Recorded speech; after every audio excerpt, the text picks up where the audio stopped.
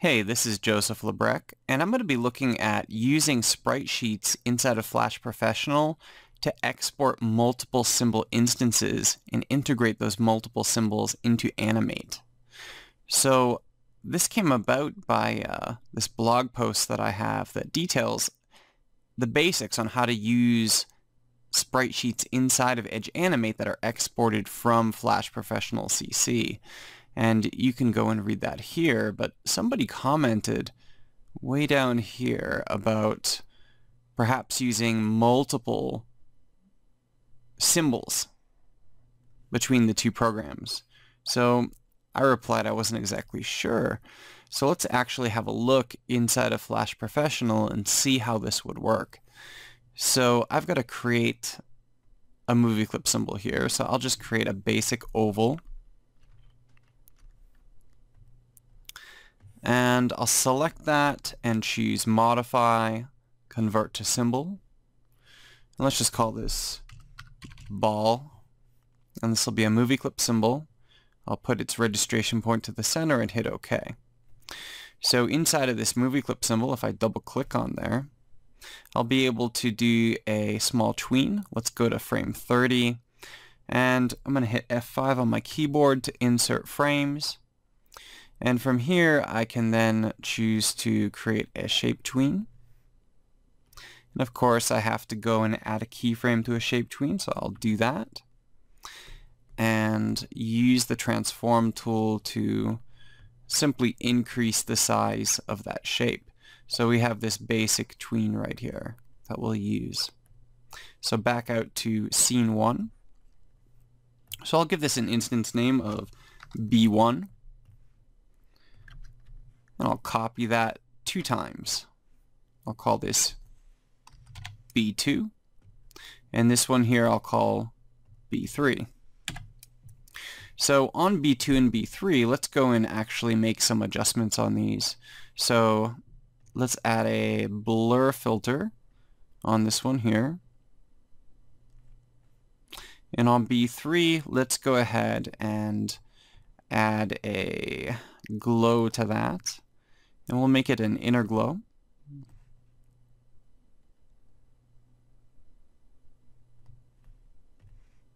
And we'll actually put a little glow on here too, just so that they look different enough that we know it's 3 separate things going on. So I'll put a glow filter on there. I'll choose green in this case, and we'll choose an inner glow. And there we go.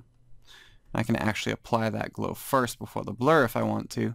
So now we have 1, 2, 3 separate movie clip symbol instances here. If I select all of them at once and right click, I can choose to generate a sprite sheet which contains all 3 of these instances. So we can see B3, B2, and B1 are all selected here. And in my sprite sheet, we see them all represented. If I go to preview these, we can preview each one just fine. We can see that animation happen. So as we saw, we can choose a data format for the particular sprite sheet. So let's choose Edge Animate for that. And we can see that this doesn't change anything. We're still including all 3 of these different symbol instances. We're going to save this as sprites.ping. So let's hit export. And then hopping over to Edge Animate, I'm going to go to my symbols area in my library, and this Animate composition has absolutely nothing in it, and choose plus import sprite sheet. Here I can choose my sprite sheet and hit open. And of course, because this is something I created with Flash Professional CC, I can choose to load that EAS file alongside. We can see here that we have 3 animation clips detected in the EAS file. And what we'll do is hit import. And check this out. We have actually 1, 2, 3 separate symbols that actually get imported. So that is massively cool that you're able to do that from Flash Professional CC into Edge Animate CC.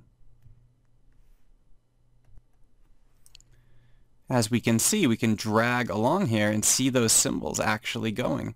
Clicking inside of any of these symbols is going to show us all these different frames here, all these keyframes. And if we go and actually test this, so I'll hit Control Enter to test, we can see that they just tween beautifully inside of Edge Animate. So that answers that, and it's pretty awesome.